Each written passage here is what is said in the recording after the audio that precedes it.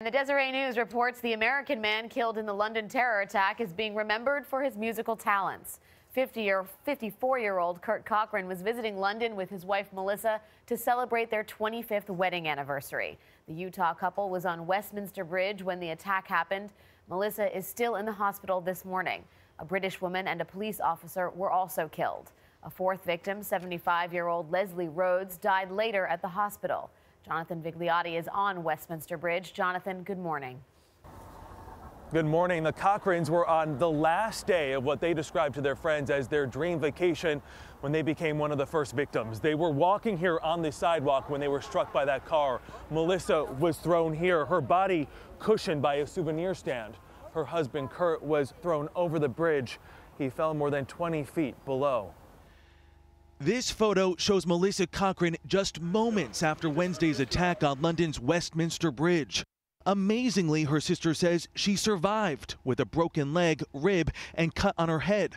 Melissa and her husband Kurt were celebrating their 25th wedding anniversary and stopped in the UK to visit Melissa's parents, who are Mormon missionaries. Kurt was killed in the attack. He's just one of those guys, I mean, you just know you want him to be your friend within 5 minutes. And we've been... Sorry. Friends and neighbors near their Utah home described the 54-year-old as a passionate musician. He and his wife ran a recording studio.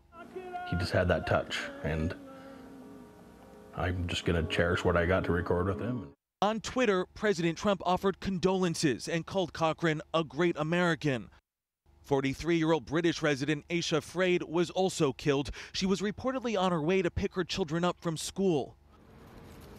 On Thursday, officers at Scotland Yard laid flowers for 48-year-old Keith Palmer, the policeman who died after being stabbed while patrolling Parliament.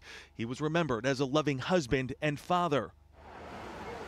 50 people from at least 11 countries were injured as the attacker's car sped across Westminster Bridge, knocking a woman into the icy River Thames.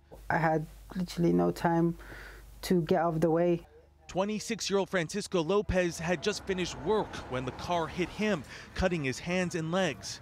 Tried to defend myself as I could, so I just put my arms forward and, you know, the car just tumbled me over, and that was it basically.